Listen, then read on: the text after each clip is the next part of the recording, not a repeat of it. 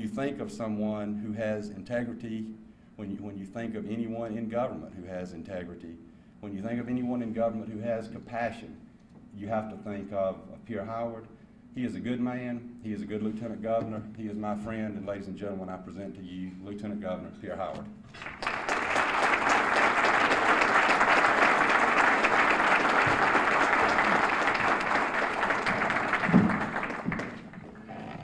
Well, Tom, thank you very much for those words, and you and I have worked together in government since 1974, and I want to wish you the very best in your new endeavors. I know this group is sorry to be losing you for the time being, but we all wish you well, and I can't think of anyone that I had rather have say something nice about me, particularly in this group, than you. I'm proud to be your friend. Let's give him a hand for all he's done for the Public Policy Foundation.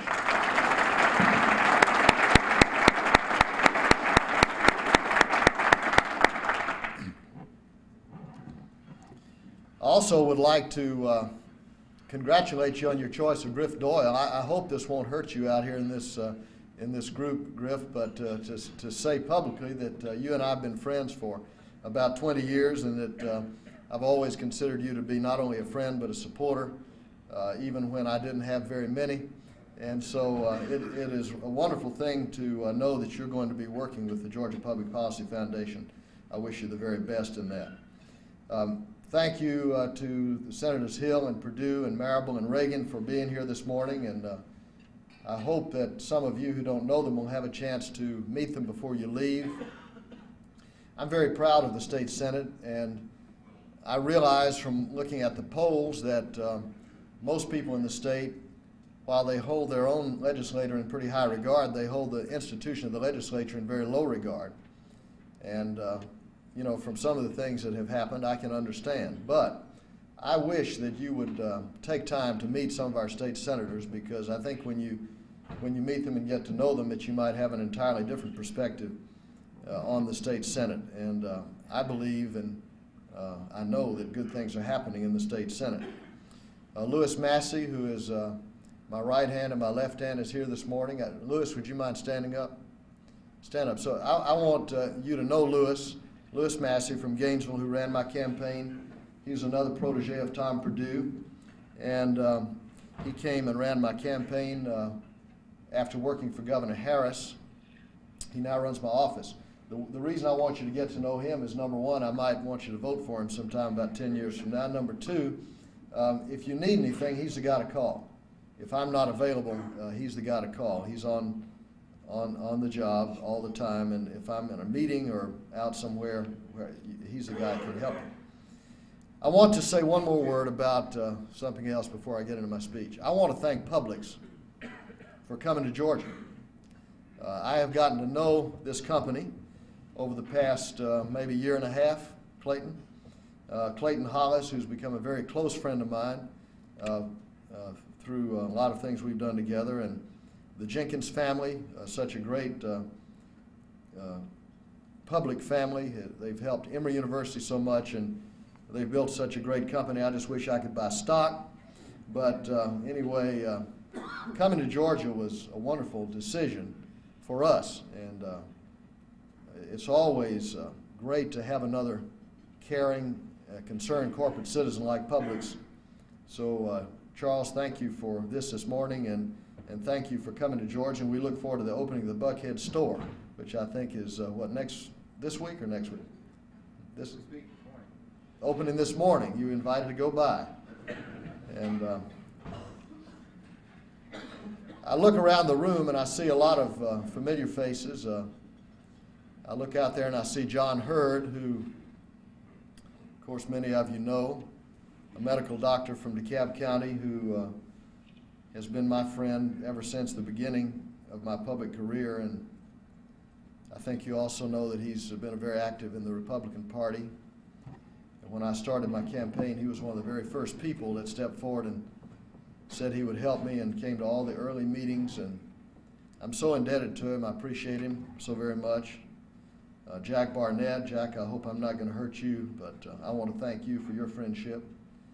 also very active in the Republican Party, but has been my friend and supporter. And so many others in here that whose support I appreciate.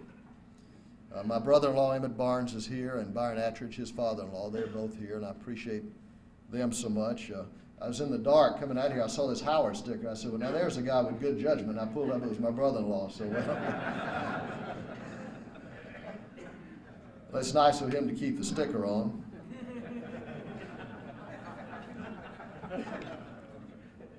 Emmett, we thought we were going to be able to change the sticker, but it looks like the same one will do.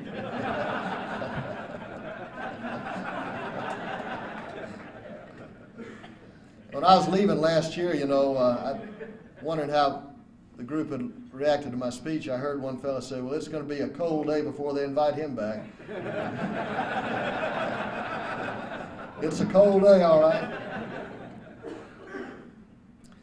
Now, I was honored to be your first speaker, and I'm delighted to see that things have gone so well for you, because as I told you last year, I'm a big believer in having this kind of organization. I remember when Paul Coverdale was in the Senate, he and I worked on many things together, I think he would admit. And one of the things that we noted back in those days when we felt that there were some Democrats and some Republicans who felt very much the same way on a lot of issues, and we felt that we were kind of fighting the old county unit mentality. And particularly in budgetary matters, we were always concerned that we didn't have the information. And we had what we thought were strong arguments, but it was difficult for us to obtain the data and the information to back them up. And that's when Paul got interested in founding a think tank for metro issues. And that has been a very successful endeavor.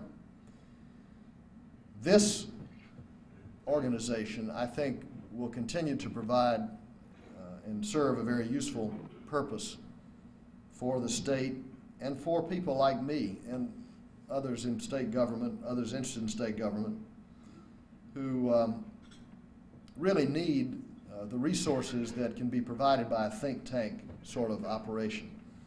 Because someone who is concentrating on the public policy aspects of questions on a daily and weekly basis can get into it in a lot more depth and can really help us to understand the issues with all of their shades of meaning. So this is a great organization, and I appreciate the opportunity to speak to you.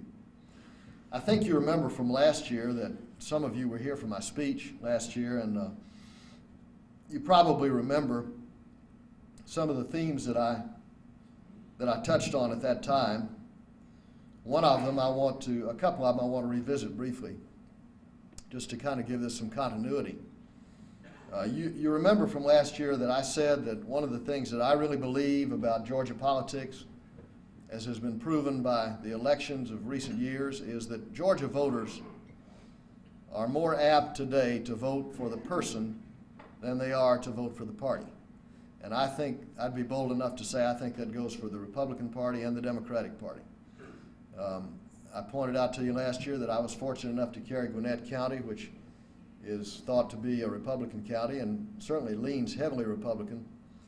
But voters in Georgia today are more concerned with what the person stands for, and I think are more apt to pass by the party label and look beyond that. So I think that's a trend that is here to stay, and I think it's a good trend for Georgia. I think it also means that both sides are going to have to work harder to make sure they come up with good, sound ideas. They can't rely any longer on being elected by straight party voting, even though there's always going to be an element of that. On both sides, you're going to have people who just simply, you know, people have told me, well, I just can't support you because you're a Democrat. I think you're a pretty good man, but you got the wrong label behind your name. There's always going to be some of that, and there are going to be some Democrats who will say the same thing about Republicans, but in the main, the power has shifted away from that kind of thinking. And we have tried in the Senate to reflect that desire of the people of this state to see both sides working together. I think, you know, the president has gotten a lot of criticism,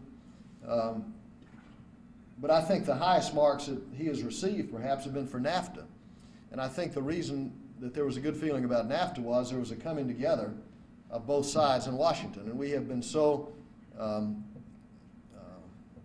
disappointed for so long about the gridlock in Washington. We won't get into whose fault it is, because I think, you know, there's plenty of fault to go around. But the point being that I think people want to see us trying to work together, realizing that we're Americans first and Democrats and Republicans second. We're Georgians first, Democrats and Republicans second. And so in our small way in the Senate, we have tried to address that problem by making the Senate a place where everyone, regardless of their party, feels a part of the process, is actually a part of the process, and where ideas can be honestly and forthrightly debated, where new ideas are welcome. They're not, we're not impervious to new ideas, and I hope to some degree we have accomplished that. I have appointed 2 Republican chairmen. Senator Mike Egan and Senator Jim Tysinger are now sitting in committee chairs, and Skin Edge was a committee chair before he was elected the minority leader. We have Republican senators in the continuation committee of the budget, and on my personal inner circle, I always consult with members of the Republican caucus on important matters. And I've been working very closely with Johnny Isakson on some legislation that I'm going to put forward this coming week on nursing homes. So I hope that we have begun to move in that direction. I think that's what you want. I think that's what the people want. A few of the initiatives that Whit Ayers has done some great polling, and I've seen that, and it reflects exactly what we talked about last year, that high 70s, maybe low 80s in Georgia want term limits. We passed the term limit proposal in the Senate, and it's languishing over in the House. They seem to have a languishing area over there where a lot of things languish. They're also, we passed the bill last year that requires a 2/3 majority for a tax increase, and it's languishing over in the House. And I would suggest to you that it would be a good project of the Public Policy Foundation members to let it be known, if indeed you agree that those bills need no longer languish, they should be acted on this year. And then the voters could decide if they want term limits. So we always live in hope about those things, and we continue to push them, and perhaps we can get them passed. I want to talk to you this morning about 2 things in general terms. One is crime, and one is the family.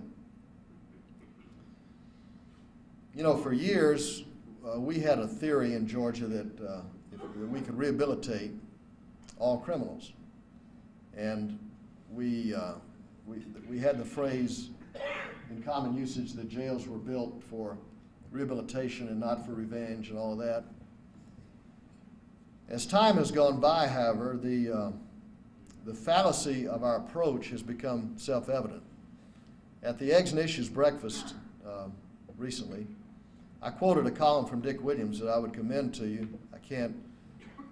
I hope I'll be quoting him accurately because I don't have it before me, but Dick's thesis was that, based on the Heritage Foundation study, the Heritage Foundation basically says that there is a small group of violent people in America who are committing 80% of the crime, and that the way to attack the problem, one of the main ways to attack the problem in the short term is to require violent criminals to serve longer sentences, to serve more of their sentence. And the thesis of the Heritage Foundation was that if violent criminals would serve at least 85% of their sentences all over America, that it would reduce crime by 2/3. Because when you realize that the recidivism rate is 60% or higher for violent criminals, and you realize that we're recycling these people over and over through the criminal justice system, then pretty soon it dawns on you that if you would just keep those violent people in for a longer period of time, that you would reduce crime. Now, some people say, well, that's going to cost too much money. My question to you is, what is it costing us not to do that? How much does it cost society to put a burglar or an armed robber back out on the street and have that person go right back into doing the same thing? There have been estimates that each one of these people can steal up to $500,000 or whatever let's say it's $100,000 before they get caught again. My personal feeling is it would probably be higher than that. There's a certain willingness of these people to take a risk, because in this same article, Dick Williams pointed out that only 1.2% of the burglars ever serve any time. A pretty high percentage of those who are arrested go to jail, but it's a matter of catching them. And so that gets down to the question of what are we going to do about more policemen and all the rest. But I think that in the short term, that we need to move forward on the governor's proposal for harsher penalties for violent offenders, and to require them to serve all of their sentence for violent crimes on the first offense, and on the second offense, if they commit a second violent felony, they're in there for good. They're out of here, they're out of our way, they're out of society's way. You give them one chance to rehabilitate themselves. If they go back to another violent crime, then they're out of here. So that's what I think we need to do. Now, I'm well aware that that is not going to solve the whole crime problem. We know that. And I read the paper this morning. I made a proposal on carjacking. And it was one of the local newspapers stated that I was overreacting and pandering by trying to create a separate crime for carjacking. Well, let me tell you something. I don't think that anybody in this room believes that trying to do something about the number one problem in our state is an overreaction. It's about time that we had some kind of a strong reaction to it, because in every poll that they take, black Democrats, white Republicans, the number one concern of all of these groups is the same. And if you read Witt's, and crime is of course the concern, if you read Witt Ayer's poll, the group that has the largest percentage of those who say that's their top concern are black Democrats. Because in the black community, the crime problem is even more acute than it is in our communities. And that is something that is being reflected in the polls. And if you talk to the black leaders in the state Senate, they are very supportive of what we are about here, and that is trying to get violent criminals off the street. So I would solicit your support for what we're trying to do. We have built the jails. Georgia is in a position to carry forward with this program because we have just built 6 jails. We've opened more hard beds in the last 3 years than ever in the history of the state. So we are poised to carry forward with this new approach if the legislature will approve it. Another thing that I want to point out to you that I think is worthy of our attention is the general condition of the family in Georgia. I've been dealing a lot in the past year with the child abuse problem, and of course we are taking steps which we hope will set us on the right course to doing something about that. But just about every problem that we look at, poor education, results, crime, all of the social problems, welfare, all of these things get back down to one thing, and that is the breakdown of the family in America. When I was a young man, it was a rare thing in Decatur to have a divorce. Today, it is sort of the standard procedure. And while so many have touted the liberation of adults as the standard of the 1960s, 70s, and 80s, the liberation of the adults has left in its wake a lot of children who have been harmed as a result of it. I think we need to rethink that. I think that we need to look at our divorce laws, and we probably need to require counseling for any couple that wants to have a divorce who has children, so that they will understand going into it what the effect is going to be, and if they must go forward with the divorce, which I realize that that's part of life, but there are ways to handle it in a way that will minimize the effects on children. So I think that's one thing that we need to start thinking about. I don't have an answer this morning to it, but we need to start looking at that. We also need to be aware that 30% of the children in this state are being born out of wedlock, and it's time that all of us stood up and said that there's something fundamentally wrong with that.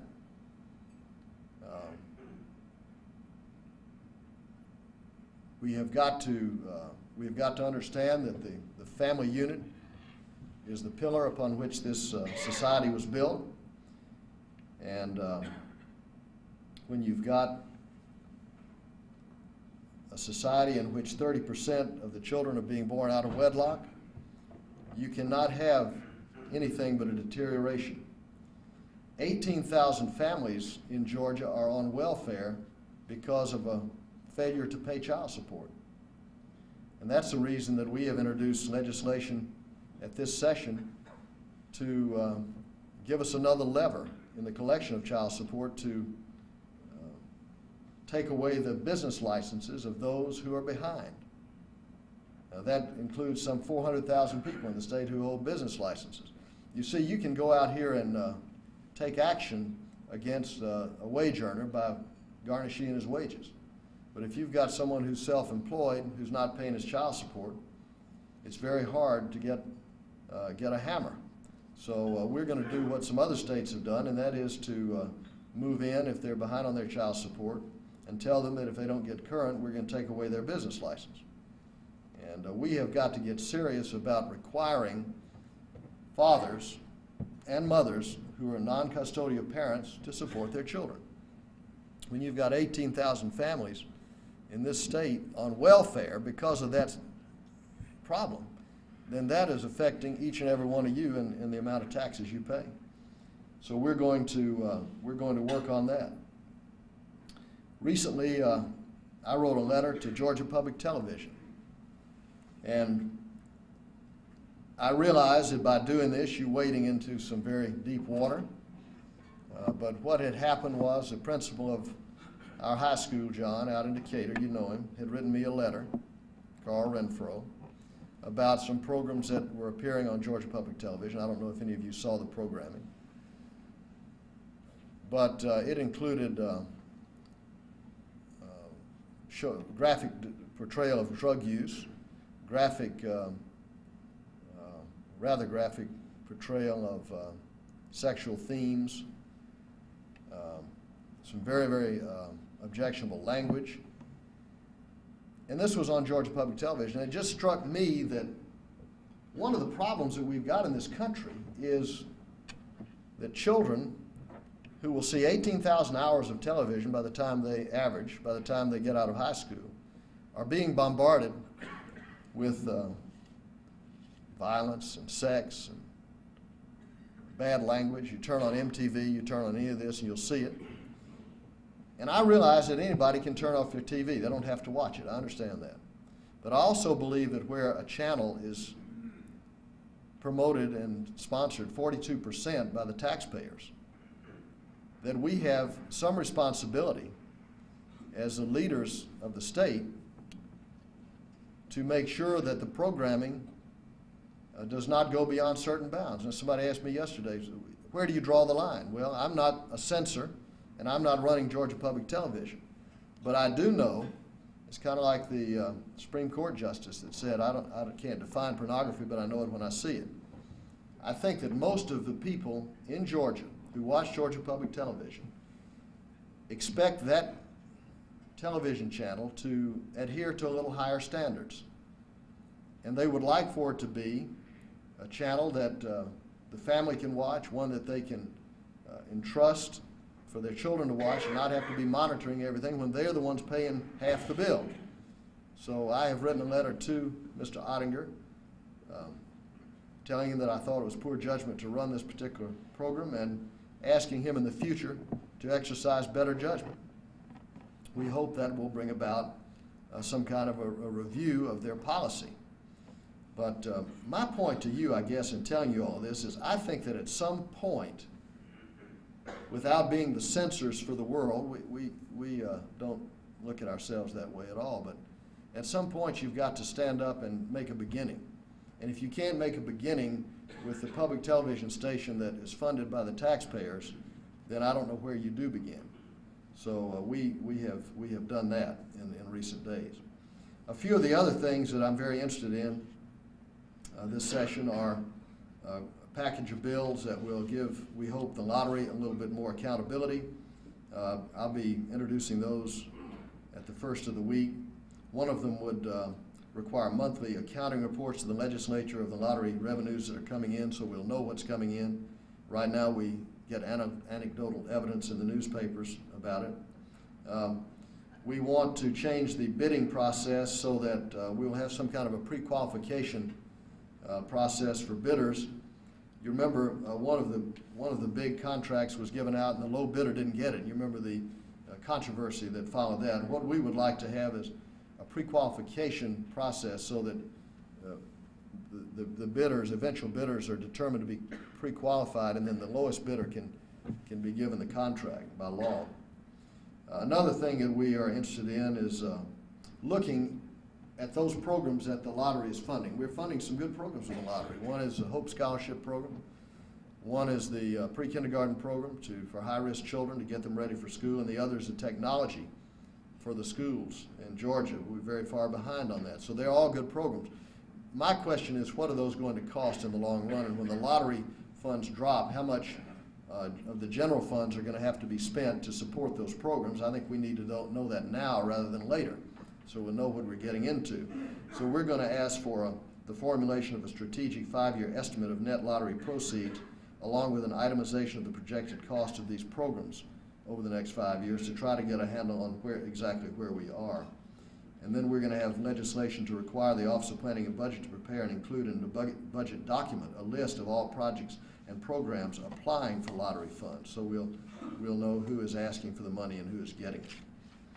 Another area that I want to mention to you that I think has got to be a concern of everyone in this room is drunken driving. I realize that times have changed and mores have changed, and we take a very different view of drunken driving perhaps than we did 20 years ago, which I think is timely and important. Last year we lost 17,000 people in this country as a result of drunken driving. And it is my belief that until the legislature makes a strong policy to send out the message to the people of the state that we have changed our attitudes about drunk driving, that we're not going to really be able to move forward too much on stopping it. Because if a person knows that the first time they go out there and get arrested, that all they've got to do is get a lawyer and pay a fee, and they get their license right back, then it's not very much of an incentive not to engage in that conduct. So what we're going to do is try once again, as we did last year, to eliminate the nolo contendere plea. This is a fairly radical step, but I think it is a step that is timely and needed so that the first offender cannot get one free bite at the apple. I realize that many people are not going to like this approach, but I do think that it is the right approach after giving it a lot of thought. We passed this in the Senate last year. It is languishing in the House over there. We also passed a bill last year to prohibit employees of nightclubs and other establishments that sell alcohol from drinking on the job. You remember that we had one waitress who got off work on Northside Drive at a certain establishment there, and she had been drinking all night. She went up the expressway and killed a little girl crossing the street. We passed that in the Senate, and it is languishing in the House at this time. We are going to have a bill to take care of the situation that came up when Officer Chris McGill was killed by a drunken driver in Gwinnett County. You remember he was out working, and he was on the DUI task force. He was run into and killed by a drunken driver. He had some 200 cases pending, and because he is not around to testify, those cases have either had to be pled down or pled out, or whatever preposition you want to use, or dismissed. So we're going to have a bill to permit the videotaped evidence that the officer takes to be admissible in court without his presence, so that this will not happen in the future. We also are establishing zero tolerance for underage drunk drivers. That is to say that if you have a person under 21 for whom it is illegal in Georgia to purchase alcohol, that we do not believe that we should tolerate any level of alcohol in the blood of those individuals if they're on the road, because they're not supposed to buy it to begin with. So we've got that bill in the hopper, or it's been introduced. We also are going to change our approach in terms of how long your record would stand with a DUI on it and not have it come off. You know, right now you have a 5-year period, and if you don't get a DUI for 5 years, then your record is expunged and you start over. What we want to do is say that the DUI arrest stays on there forever. Because why should the judge not know in the 6th year that you had one back 5 years, 6 years ago? Why should he not know that? Now, these are tough bills, and it's pretty strong medicine. But I think when you're losing 17,000 people a year, that we need some tough medicine, and we need some strong medicine. We're going to continue with our efforts to attack the crime problem from the roots.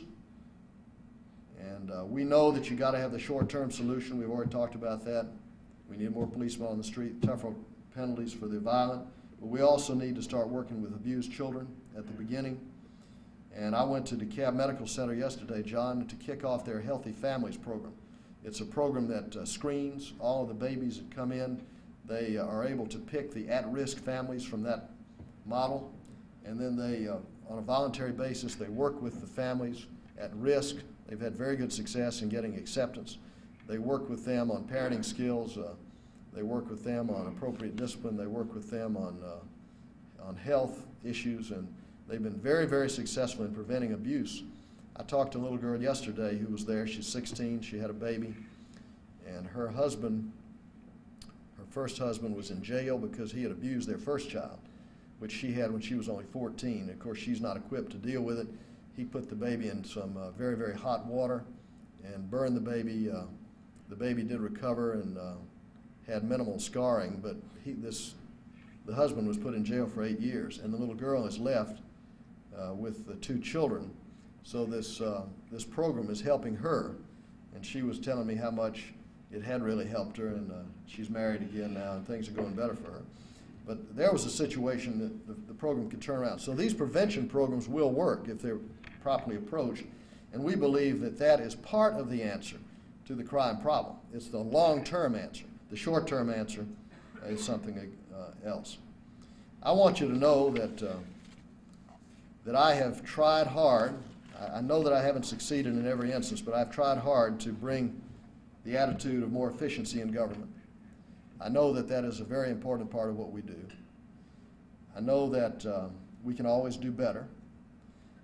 I would tell you that we have returned $1.5 million to the state treasury from the Lieutenant Governor's office since January 1991. Senate employment levels have been reduced 20% through attrition.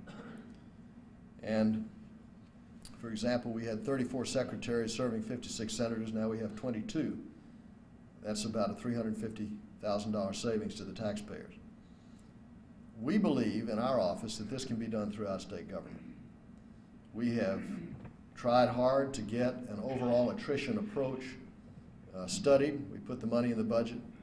We have not gotten a whole lot of reaction out of the Office of Planning and Budget on that idea, even though the money is there to study the idea. But I think that if we can reduce the number of our employees overall in the Senate, that we can do it everywhere in state government through attrition.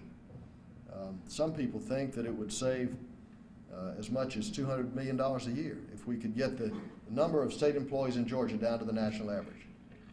And I believe that it could be done within about 3 years through attrition, because we have about a 10 to 15% attrition rate. And just get rid of the employees that are non-essential. But we're going to continue to push that. And I think that with the help of people like you, that we can turn the corner in Georgia, that we can have a more efficient government, that we can have a government that lives within its means and that answers the needs. You know, I'm interested in answering the needs. I'm interested in better education, better schools, better health care, and all of that. But I don't think that we have made the case to the Georgia people that we can manage the money to the extent that we need to. And that is uppermost in my mind. We are trying hard to regain their confidence and their trust.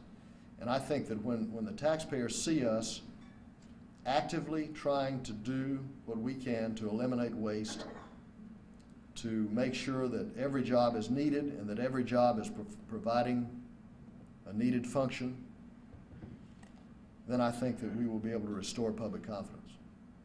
I think when they see us trying to get people off of welfare and get them into meaningful jobs, like the Peach program that was mentioned earlier, that Tom mentioned, that we have gotten hundreds and hundreds of people off of welfare and into private sector jobs, not make-work jobs in government, but private sector jobs. That's the kind of thing people want to see the government doing. So we're trying to move in that direction. And I hope that, I know that there's some people in here probably going to be elected to the legislature at the next election. I know one right back there that is trying to do that, a good friend of mine. And I want to encourage you, whatever your level of interest, to get more involved. Coming to this breakfast is a good start.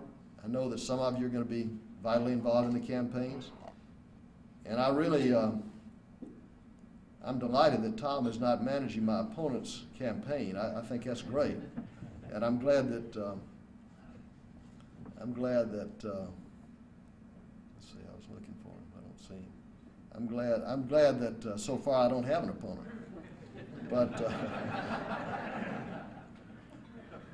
I realize I probably am going to at some point. But I want to just tell you that regardless of what happens in the election, that I'm feeling good about my situation, that I'm looking forward to this year. I'm realizing that I have 1 year left on my contract, and I realize that I may or may not get reelected, but if I do have that opportunity, then I'm going to dedicate myself in the next term to the same things that I've been trying to do in this term, the same things that I've talked about. Try to continue the work of making the Senate a place that you can be proud of, and trying to make the Georgia government a government that you feel good about. Thank you for the opportunity of being here, and I look forward to coming next year if, in fact, I'm still in public office. Thank you. Thank you. I'll take questions. Yes, sir. I'd like to have you deal more on the languishing problem. Yes, sir. Other than contacting our own representative, which would be the obvious answer, one of the things that occurs to me is that we don't know how maybe to attack the languishing problem if we don't know what the bills are that are languishing. How can we easily find out what some of those bills are? And furthermore, would it be effective for an organization like this to become more familiar with some of those bills, and as this representative group might offer more than a force of an individual, would you feel that this group would exercise any considerable pressure in the right direction? Yes, sir, I think so. I think the answer to that is yes. That's the strength of a group like this.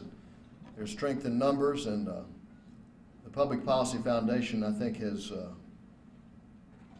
grown in stature over the last year because more people are aware now of it. And, you know, these breakfasts, I think, have helped with a lot of the state elected officials coming and seeing what's here and the type of individuals who attend these breakfasts.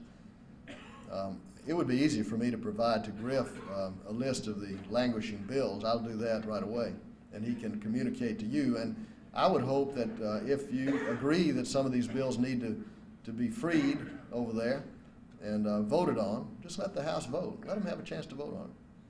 If they voted up or down, fine, but let's let them vote. And just urge that, you know, urge the bills to come to the floor and have a chance to be voted on before the election so everybody will know where everybody stands, and then we can have a discussion about it during the summer. But I think if we urge that we ought to have some luck, because I know that Chairman Lee probably is going to want to let the term limit bill be voted on, give everybody a chance to record their vote on that. He's got that bill and so forth. And we can give you the names of the bills and the subject matter and where they are. Who's the chairman of what committee? Yes, ma'am. Just in regard to the defense intelligence programs, I would also suggest that if, for instance, Campbell Soup is sponsoring that program through your church and clubs, etc., to write to Campbell Soup and let them know that you object to them sponsoring this type of television. Well, that's right. Her point is that if there's objectionable programming, that you can write to the sponsors, and that's always certainly a good way to do it. Jack? I saw a television program about fish stamp abuse. The state did anything about Yes, sir. We have been continuously concerned about error rates. There are two problems. One is the fraud that was referred to, and I saw that same program. One is the fraud, where people are trafficking in these tickets and exchanging them for various commodities that are not food. And the other problem is about the approximately 8% error rate. Now, part of, you can always make apologies and excuses for why things are as they are, but part of the reason for the error rate is the guidelines are so complex. It's a book this thick. It's easy to make a mistake. And some of the errors are made in whether someone is eligible or not, and saying someone's eligible when they're not, and then not finding out when they lose their eligibility but continue to get the stamps even though they have technically lost eligibility. So we are trying to develop better systems to deal with that so that we will make fewer errors. We also have an error rate in AFDC, or welfare, same thing. It's basically the same problem. And getting and training the people better who are doing it, getting the right people. And there, of course, in recent years, there's been a tremendous stress and strain on these agencies that hand out these benefits because of the economy, to some degree, has caused the demand to go up. But it is a very, very serious problem for Georgia because the error rate triggers penalties from Washington. So if you don't get your error rate down within acceptable levels, not only are you losing the tax money from that, but you're paying these penalties. So it's something it needs to be given attention, and we are trying to deal with it. It's a tough, tough problem. Who authored that? Georgia bureaucrats or? No, these were the Washington, real experts, the Washington variety. They sell them by the pound up there, I think. Anybody else? Yes. I was recently in South Carolina, and I noticed that their lieutenant governor's position up there is a part-time position. And I've read recently that you've taken a part-time position with the law firm of Alston Bird. Yeah. I was wondering why lieutenant governor's position in Georgia has to be a full-time position. And if you're presently employed in another office, why don't you see about making the position here part-time and saving us some money? Okay, what he's referring to is just the very nature of the lieutenant governor's office and the fact that I'm employed by Alston & Bird. Let me get into that a little bit. Be glad to. The lieutenant governor's job in Georgia was conceived by some legislator back in the 40s, and they put it in the Constitution when Ellis Arnold was governor. I'm only the 9th person to hold the office. Back in the beginning, the idea was that the lieutenant governor would preside over the Senate and for 3 months, and then would pretty much go back to wherever it was he was from and do whatever it was he was doing before he got elected. And that's the way it went for a while. Marvin Griffin was one, and then you had Ernest Vandiver. He had a law practice in Livonia, and so forth and so on. At Lester Maddox, sold axe handles. And we had all different varieties of endeavors that were done. Zell Miller wrote books. He taught at Emory. He bought a radio station. He formed a bank. So lieutenant governors have certainly had outside business interests, every one of them. I'm just going to tell you the unvarnished truth about it. What I thought when I got into this was that I was going to have one 4-year term as lieutenant governor, and that if things went well, that I might be able to make a run for governor. If I won, I'd be the governor. If I didn't win, I'd be out and back to working full time in the private sector. But so I sold my law practice. When I got elected, I sold my law practice. Had a contract with the firm to pay me the money, 20 years of work, clients, work in progress, collectibles, all of that. Well, the firm went belly up after 2 years. The firm was the 9th largest firm in the city, and I don't know that anyone could have predicted such a thing would happen, but it happened. So I was left with the choice of either to sue my law partners for the balance of it, which I wouldn't do, or to make other arrangements, because when I went into this, I went into it with the idea that if I sold my law practice, that it would sustain me for 4 years, and I would be fine until that term was over. But so I had a choice to make, and my choice was whether to get out of politics, which certainly some people would probably hope I would, or to try to make some kind of an accommodation so that I could perform a lieutenant governor's job and support my family and pay my bills, which I'm sure you want the lieutenant governor to be paying his bills, pay my taxes, my city taxes and Fulton County taxes and state taxes and federal taxes. And I think you're probably sympathetic with the fact that a fellow who makes $60,000 a year as lieutenant governor winds up with $35,000 to spend, and when the kids need braces and so forth. I mean, I think that everybody in this room can understand that. Now the question beyond that is, what should the lieutenant governor do about the part-time status? The job has evolved into a job where the demands are year-round. It's not that you're performing an official function year-round, but year-round you're asked to do things like this, which I think are important. I mean, I think it's important for the lieutenant governor to get out and say what's on his mind, for people to be able to ask questions. So I constantly feel that I need to go and accept some of the speeches. A lot of them are at night. A lot of them are in the morning. A lot of them are at noon. So that leaves you some time to perform whatever work you have to do. So what I'm planning to do is I don't believe that anybody will miss me anywhere, because I think I can still do what I do in the off season with careful planning and spend time working at the law firm. Now at the law firm, what I plan to do is work in very narrow areas which will not present a conflict of interest. And I'm going to do a lot of dispute resolution, I hope. That's one of the things that we've talked about. Work with some of the young associates on their litigation skills, and find other areas within that firm which will permit me to perform valuable services to them without getting into a conflict of interest. As far as making the office a more part-time office, we have scaled it down. We plan on scaling it down further. And what I believe that we should do is have fewer people. I believe in paying the ones I've got a living wage. And I have raised some salaries, which I make no apology for. But I have got fewer people. So overall, it's a big savings to the taxpayers. We have, as I said, reduced employment 20%, which is an enormous savings overall to the taxpayers, even though some of the people are making more than they did before. Thank you very much for having me. I've enjoyed it. I want you to know that if you disagree with me, I want to hear from you. If you agree with me, I appreciate it, and I look forward to seeing you in the near future. Thank you.